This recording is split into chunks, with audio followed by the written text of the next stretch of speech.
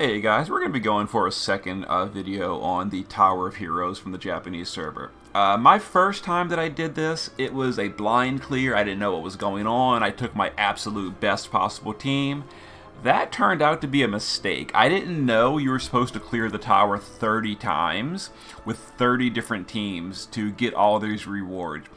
So when I did that with my best units on one team, that counted as a clear.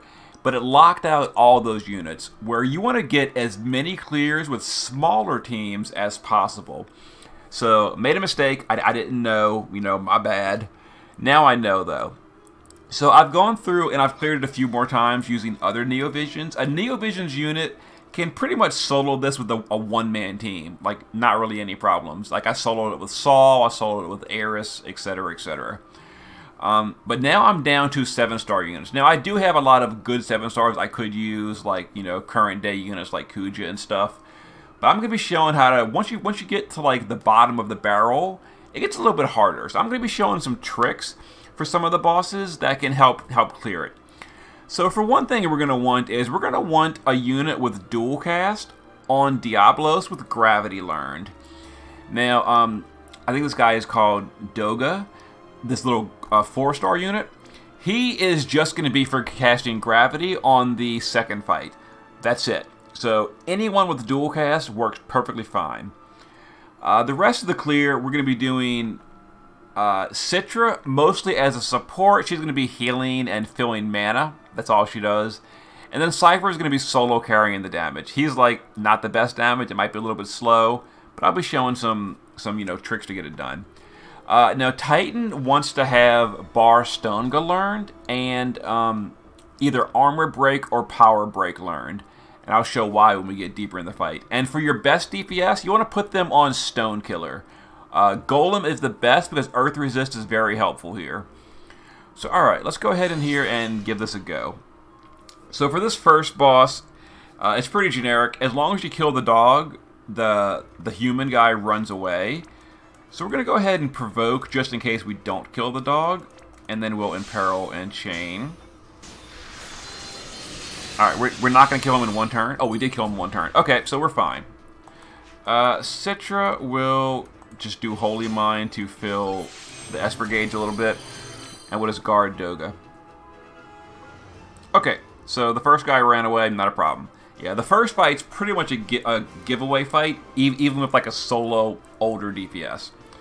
So the second fight's a little bit trickier. This statue guy, he's really tanky, but he's vulnerable to gravity, and this is the reason we put a unit on Diablos with dual cast learned. As soon as this statue guy goes below 20% health, you win the fight. So this is to make it real easy. We're going to dual cast Gravity right away on turn 1. And that brings the boss to 25%. So now we only need to do 6% more damage, and then we pretty much win. So we'll just go ahead and imperil Imbue. And then we'll use Citra to refill some mana. Alright, so because the boss is below 20% health, he's going to explode. Doga's done. That's all he was here for. We don't care that he died. For your first clear, get all the missions, like the no death mission and all. But at this point, we don't care about death. So yeah, Doga's accomplished his mission. He's done. He dual casted Gravity and chunked off 75% health on that first guy. Or that second boss. Alright, so the next one is an AoE fight. You kind of want some AoE damage if you can fit it. It's not really required, but it'll certainly be helpful and speed it up quite a bit. You're also going to want Earth Resist. So we're going to go ahead and cast Earth Resist with Citra. And then Cypher is going to provoke. And I guess we'll do his, I don't use Cypher very often, if I'm going to be honest here. Yeah, we're going to use his Mirage Chain. Or actually, we're going to Imbue. So we're going to provoke, Imbue, and we'll use his Mirage Chain, and we'll just kill one of these. I wonder if I can kill 2 of them. I'll try. Hey, we killed 2 of them. Okay. So the Mirage Chain is probably not really required. I think it's mostly earth damage, actually. And now we will refill mana with Citra. And then we'll just do some chaining. Oh, did one of them die? I didn't even notice. I guess they did. Okay, there you go. If you've got AoE damage, it's a lot better there. You can just take them out on turn 1. Pretty simple. Whatever. Alright, so the next fight is going to be the hardest fight of the clear. And it's not even that hard. The Demon Wall fight, it's fine. As long as you bring some Earth Resist, you're pretty much good. And like I said, we're on Titan and Golem for a natural Earth Resist from the Esper.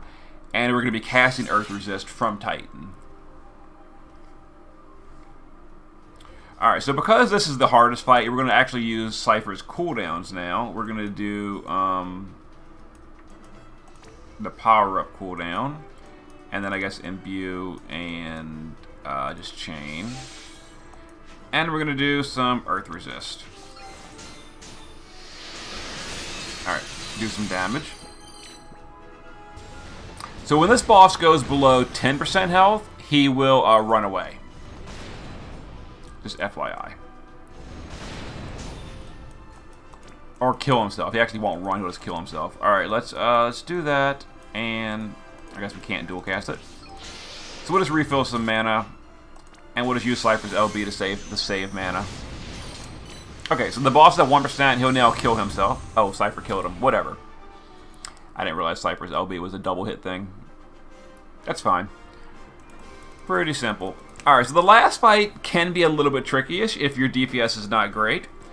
We're going to be doing a trick which makes the boss stop his healing. Normally the boss heals himself quite often, but if your team has any debuffs on your team, instead of healing, the boss will actually damage himself. The role play reason or whatever is if you can read Japanese, it says at the top of the screen, the boss has consumed your curses and it hurt him, which is kind of like a strange thing. But anyway, remember how I said you want your support unit on Titan with either Armor Break or Power Break learned?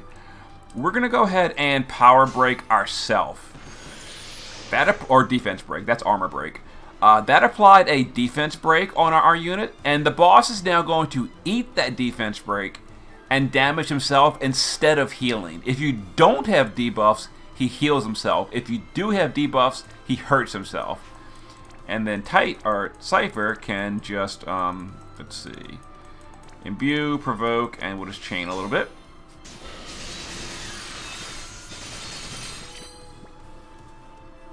Alright. So watch here. There we go. And the boss hurt himself instead of healing. Pretty cool.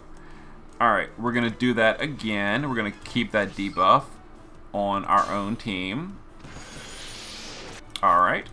Cypher will provoke and then just double chain. Alright, and once again, because we have debuffs, the boss is going to... you saw right there, the boss hurt himself instead of healing. Yeah, the boss did not heal, he hurt himself. So we're going to Power Break our own team to keep the debuffs going.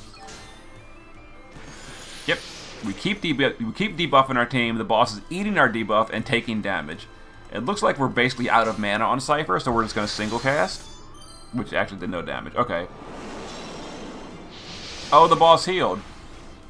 Did I lie? Did I lie to y'all? Did I lie? I might have. I thought that was how it worked. Alright, let's go ahead and refill mana on Cypher.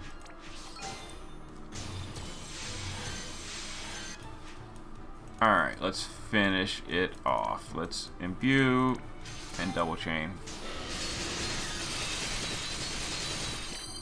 Well, whatever. We got it. We got it. And there we go. So there was +1 clear. You can do 3 of these a day. I can no longer use Doga, Citra, or Cypher. But there it is. Another clear. So I have to do like 17 more if I decide to go for all 30. I might stop at 20. I don't know. It's a little tedious. But there's my 3 clears for the day. Alright, see you guys next time.